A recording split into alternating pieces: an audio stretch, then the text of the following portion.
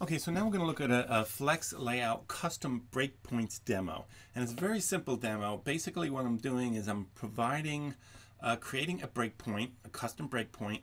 And what I'm going to do is I'm going to make sure my application gets that media query notification and does what it needs to do. And one of the things it's going to do is it's going to hide one of the elements, and it's going to change the layout of the buttons when the device changes, or let's say the viewport size changes. So just to give you an idea, basically what I have here is an index.html, which is the peach puff. I have this darker green color, which is my root app component. And basically I got a div tag here which says this is the first div, and then I have a Dodge blue div tag here with buttons laid out.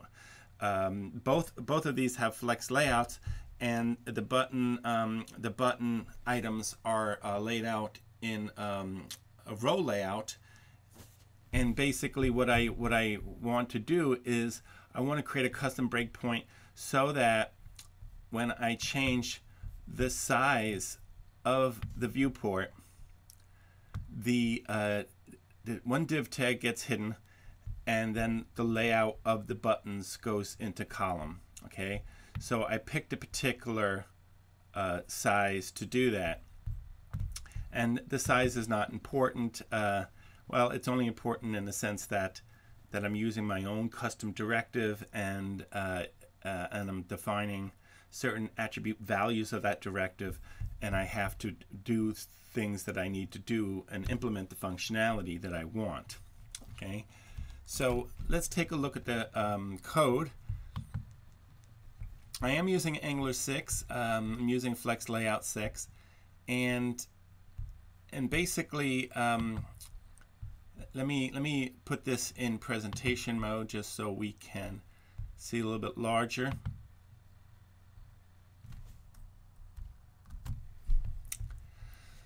Okay, so basically what I have here is I have an Angular application, and I have some directives, and I have some breakpoints. So let's look at the app module. The app module, basically what I'm doing here in the app module is I'm importing the FlexLayout module. I'm using a custom breakpoints provider that I developed on my own. And then I'm also using some directives that I created. One of them is a custom layout directive, and another one is a custom show hide directive. So both of these directives are custom. My custom show hide directive, I have to extend the show hide directive, which is in FlexLayout, and I'll show you that in a minute. But my point is that I'm defining a custom breakpoint provider. I'm providing some custom directives. So I have my root component, my custom hide directive, my custom layout directive, and I have to list my provider in my provider section in my Angular ng module annotation.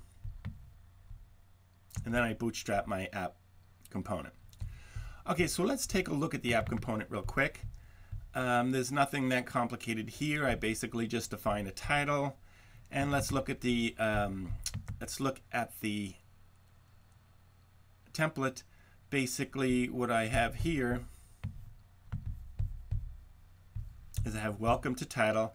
So this is to your welcome to your custom breakpoints demo, whatever I called it, and basically I have an h2 tag which says hide elements and change layout when printing on mobile devices, and then what I do is I have one div tag where I used a particular custom directive, and I called it xs.print, and I say it's true, which means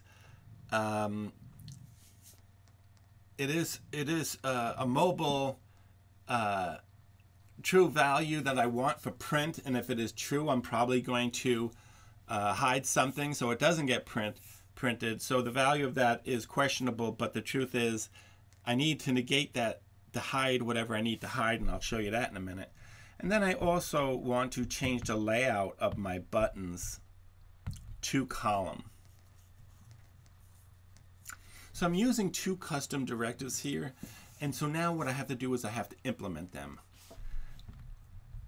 So first of all, what I do is I create a breakpoints file, and I create a custom directives which use those breakpoints. So let's take a look at the breakpoints. And what I have here originally is I had something that looked like this, and just for simplicity, I'm just going to simplify this for you so you don't have to worry about that. But I have an alias I'm defining, xs.print, and I have a suffix, and I have a media query. And basically what I'm doing is I'm defining this custom breakpoints provider to provide a breakpoint which I use the value print breakpoints. So what I'm doing is, well, here's an array of breakpoints. One of them is xs.print, and that's the breakpoint I'm defining. Use that value, and now what I have to do is add this provider to my Angular module, and I'm using my custom breakpoint. Okay, so now I have to override some directives. So the first one I'm going to override is this one, because it's relatively simple. Okay, so I have to import a show hide directive from the FlexLayout module.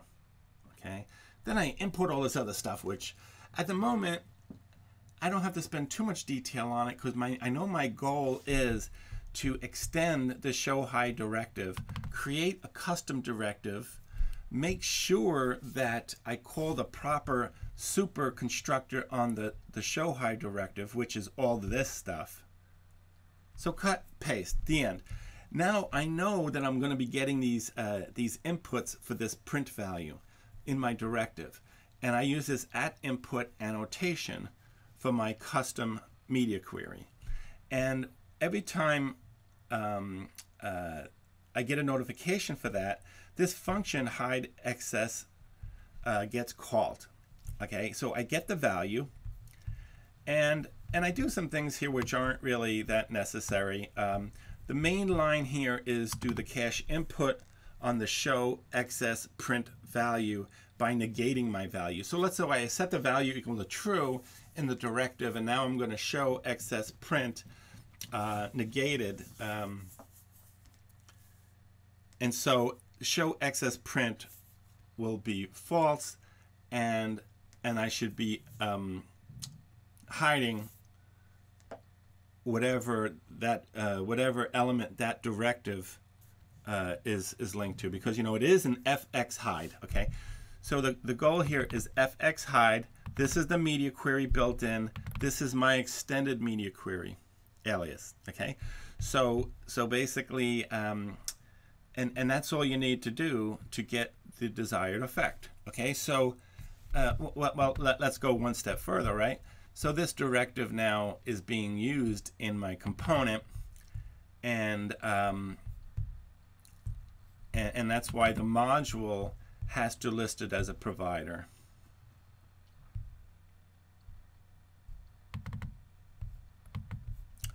Okay, so now let's look at the custom layout directive. This is the FlexLayout selector, and this is the small device media query, and this is my custom selector, right? So I use the square brackets to indicate that the directive is for an attribute of an HTML element, and I have an export class custom layout directive, and this extends layout directive. So notice I got to import that up here from the FlexLayout module, and the constructor is similar, but simpler. And so what I do is I just provide that constructor, and I invoke the super method of the layout directive. And then what I could do is I could catch these events, these FX layout events, And this one basically says that it's column.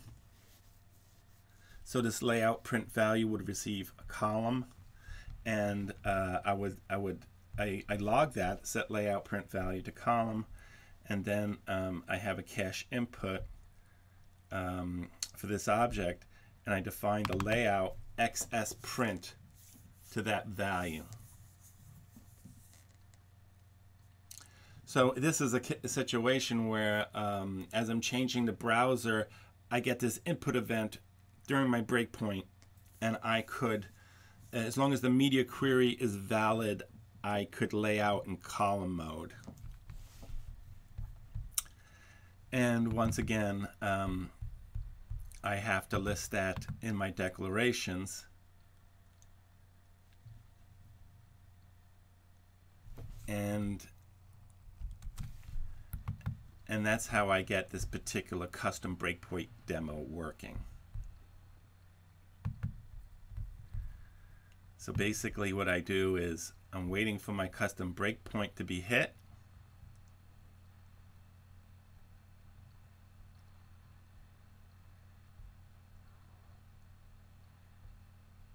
And at that point,